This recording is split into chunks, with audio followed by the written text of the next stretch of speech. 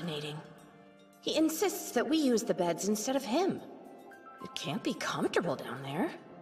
He's too kind for his own good. I'm just glad you're safe. What is this? I feel warmth rushing over my heart.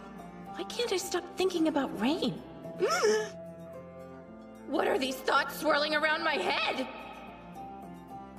It's almost like my feelings for Rein, they're a little more than... Fishy. No way, it's not true. Take a breath. We are just friends, that's it. No, we're nothing more than a couple of normal companions. Yeah, you can't win me over. Not that easy anyway.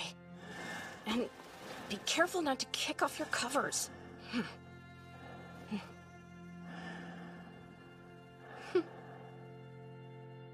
Good night, sweet Rein.